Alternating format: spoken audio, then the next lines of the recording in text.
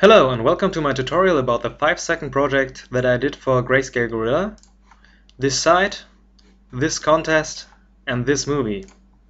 In this tutorial I will show you how to get to the different morphs and how to render out a wireframe using the toon shader really quickly. Alright, here's my scene file, and I've got to tell you the first morph is really a big giant fake. So how do I get from a pyramid to a cube? And what I did is I've created a morph target for the pyramid, and I've got two poses. The first pose uses the 4 points you can see right here. You see, I'm just scaling this up, and in my view I'm getting the front side of my cube, and with the other morph target I just erased these edges, just getting this and getting the edges behind this face. And you see this isn't quite a cube, but from this angle it looks like a cube, and that's all I need. Alright, and then when I've got this animation I just replaced this crazy morph target with my actual cube, which is here. You can see from this to this.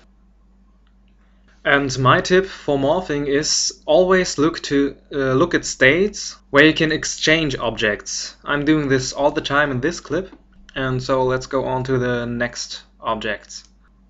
Alright, then the cube gets turned and just scaled down. This is just as easy as it looks. Just added another morph target and scaled the 2 points down. Then right here I'm exchanging objects again. This plane, the flat cube, gets replaced by 2 cylinders, this one and this one, and I animated the slice function to 180, and then I get this animation. I also did the same thing for the cylinder, you see right here. Just a cylinder, animated the slice function. And for the last steps I just used all the functions of the cylinder primitive object. When you are adding a fillet to your cylinder, you automatically get a capsule if you just make the capsule large enough. And after that I just scaled down the height. You can see it right here, object, height. I just scaled the height down, and now I've got a sphere.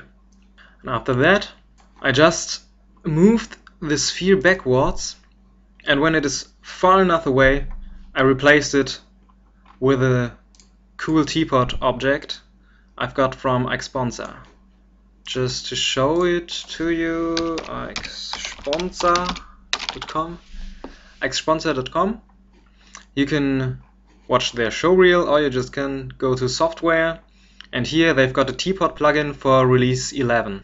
I really love this plugin, especially because they've got the 75 gig option, and you can have an original teapot from 1975 and do radiosity tests like the big ones. I hope they will also bring this plugin to release 12. I really love it. Alright, now I will just want to show you how to do good morphs, not faking them. Therefore I've prepared this scene. I've got a cube, and the cube got a morph target, and the cube morphs to a sphere. The important thing when you're morphing is that your objects have the same polygon count and the same point count. So I'm just rebuilding this morph setup right here with you. So for this I will just duplicate this cube, delete the morph tag, and also hide my old cube. Whoops. So we've got this cube and this sphere, and when you go to view, now to objects, object information, you will see how many points this object has and how many polygons. and the sphere which I want to morph to has the same point count and the same polygon count. So that's why this morph will work. You have to fake it on complex objects, or you have to model the next morph target out of your primitive or whatever you have. Alright, all you got to do is add a character tag, postmorph, and in this morph target I'll choose points, delete the standard morph target, and now I can just drag and drop my sphere in here. Then he asks me if this should be an absolute or relative morph. I'll just choose relative, and then you can see it just worked. Now I can easily morph between the cube and the sphere. If you would like to go from this cube to a pyramid, you would have to add a new pose and just do something like this. Scale first point almost 0 and do this for all the points, and you will get a really inaccurate result. Just demonstrate this to you. This is what you will have to do if you don't want to fake anything. So alright, we have got a rocket instead of a pyramid. But you can now morph between the pyramid and the cube. But the better way is to create another cube which has less segments. This cube has 5 segments, and this makes it hard to model a pyramid.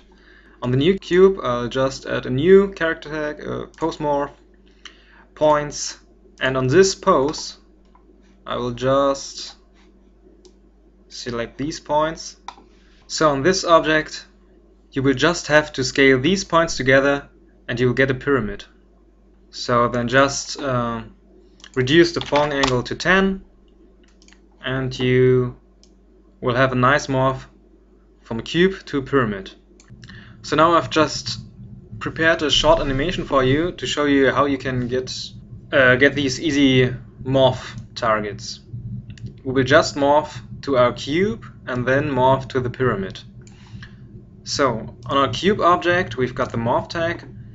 The sphere morph target is set to 100%, so we will just morph from our sphere back to our cube. This is what happens here.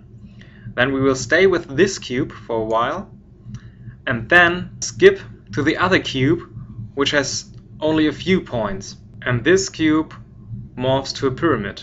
So at this point I've just set the visible in editor and visible in render mode from on to off, and on this cube from off to on.